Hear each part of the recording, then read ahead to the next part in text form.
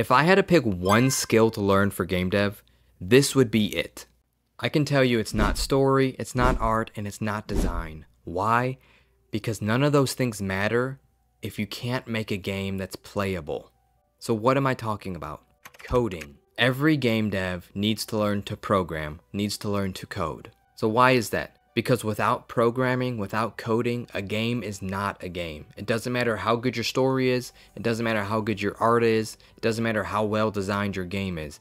If there is no code in there, it's not a game. You can make a fun game with bad art. You can make a great game with no story. You cannot make a game without code. Part of this thinking is from my own professional software engineering experience, and because I've been doing a lot of reading and a lot of research on John Carmack and John Romero and how they became such great game devs. And it all boiled down to that they were great programmers at the core. Yes, John Romero was a great artist and great at level design and had multiple other skills, but in the end, what made them great developers was because of their programming skills, because of what they can do with programming. And the best part of this, the best part of learning code, or why everyone should learn code, is you don't need to be an expert at it. You don't have to be on a Carmack level or a Romero level. You can learn the basics, and that is enough to take you a really long way in your game dev journey. You don't need much. You need to learn how to make a character move, how to have triggers, how to have events, how to have win and lose conditions. If you're a solo dev, and most of us are, this is your ticket to make any game you want. If you can code, if you can program, you have all the power in the world to make whatever game you want. If you're an artist, you're limited. If you're a writer, you're limited. But if you can code, then you can make any game you want at any time you want. I'm not trying to say that art and story are not important in making games. They are important, and they are great skills. But in the end, a game needs to have code. A game doesn't need to have art, and a game doesn't need to have a story. You can get by with really good code in a game and really bad art, or a really bad story, or no story at all. You can't really get by with a game, or at least it's really hard, if you have really bad programming or really bad code, but really good art or a really good story. Because in the end, if the game isn't functional, it's not really a good game and it's not going to do well. Now, for those of you that are artists, or storytellers, or writers, or more on the artsy side and less on the technical side, that's okay. You can still learn to program, and I encourage you to learn to program. Everyone can do it. It's not some magical skill or some genius skill. You don't need to be a genius. You don't need to be super smart. You don't have to be good at math. Everyone can learn to code. Yeah, for some people it's going to be easier than others. Just like for some people art is easier than others, or some people storytelling or writing is easier than others. It's the same thing. But learning to code is easier to learn than learning art.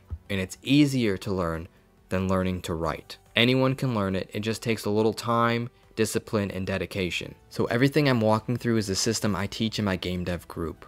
You can find the link in the description. Now, if you are an artist, or you are a writer, or the storyteller for your game, I would still highly recommend learning to code, learning to program, even if you are on a team, even if you're not the one programming. Because if you're an artist or a writer, and you can understand what the code is in the game or read your programmer's code, you're going to be a valuable asset to your team, because you know, as a game dev, we wear multiple hats. We are not only doing one singular thing. Even when you're on a team, you're typically having to do multiple tasks, because we don't have large teams. We don't have big studios. We are either solo or we have a small team, because we don't have the manpower or the budget where everyone can just do a singular task and not crisscross or put on a different hat. And say you're an artist or the writer for your game, if you understand how the code works or understand the basic concepts of code or how your systems work, you can better do your job. You can better design assets for your game. You can better design the story or write the story around your game. You might run into, as a writer or storyteller, you have these grand ideas, but then the programmer is like, I don't know how to do that, or I don't think that will work in our setting, or as a game that might not be as visually pleasing or as accepting to the player. So if you have the skill, if you can learn to code, I would highly recommend doing it. And yes, there's always going to be exceptions to this. There's going to be graphic novels or story-focused games or visual-focused games, but those are the exceptions. Those are not the rule. And even those games require code. Like I said, it is not a game if it doesn't have code in it. Now, some of us aren't good at programming, some of us aren't good artists, and some of us aren't good at writing. So what do we do? What is the best thing to do? It would be to learn to code. You're going to be able to learn to code in a much shorter time than you can learn art, or you can learn to write a story. You can learn in a year, if you dedicated a year to game dev programming, game dev coding, you would be proficient enough to make pretty much any game that you want to make using one of the commercial engines out there. Yeah, there's going to be some exceptions with like some online capabilities, but any basic game that a solo dev can practically make, you're going to be able to do that or have the coding skill set within a year of dedication. You don't need complex systems. You don't need complex code. You don't need complex math. Everything's pretty simple. Now, if you spent a year learning art or a year learning how to write, I don't think you would be at the same level as you would coding.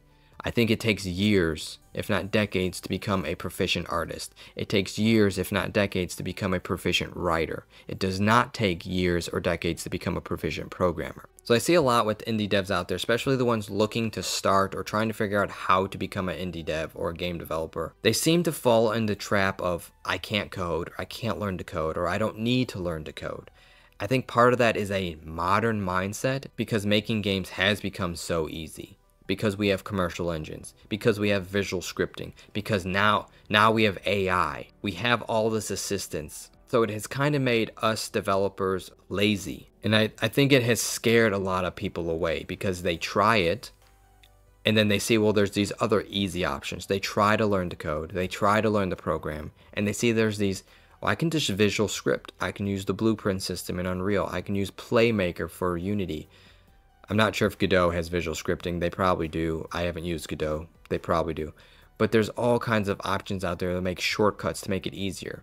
But it's not the same. Visual scripting is not the same as learning how to actually program a language or program using a language. There's a lot of reasons why in today, the modern times for game dev, people have kind of steered away from programming.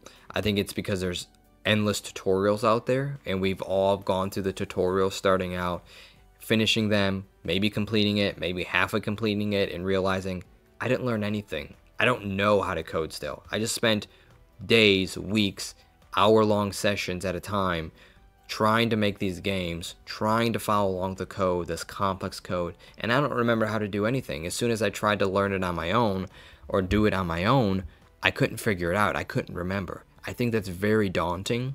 I think it's very demoralizing. I think it's just crushing for us developers as we're learning.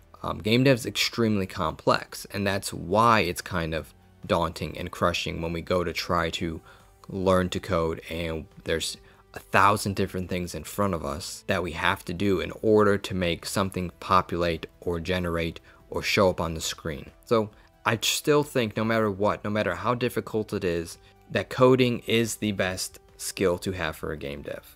It is by far the best. So if you are pursuing this, if you are trying to become a great game dev, if you're trying to actually just get into game dev, coding should be one of the first things that you address, one of the first things you should learn. And if you are trying it and if you are struggling, just remember, it takes time. You're not going to learn everything at once. It takes weeks, months, but in a year, if you stick with it, you will be far better off than when you were when you started. You will be able to actually code things from memory or actually read code online and understand what they're doing. And no, you're not going to be an expert programmer after a year, but you'll be proficient. You'll be able to actually code things up on your own. You'll be able to throw together a game. It takes a little bit of time, a little bit of dedication, and a little bit of discipline. If you're just starting out and you're trying to tackle how to create a game, how to add art assets, what story I should do, how to program, I would eliminate all of those and focus on just coding. Because you can still make a game, even if it's just sprites, basic sprites on the screen, or basic pixel art, or basic shapes, you can still make a game and make a fun game doing that.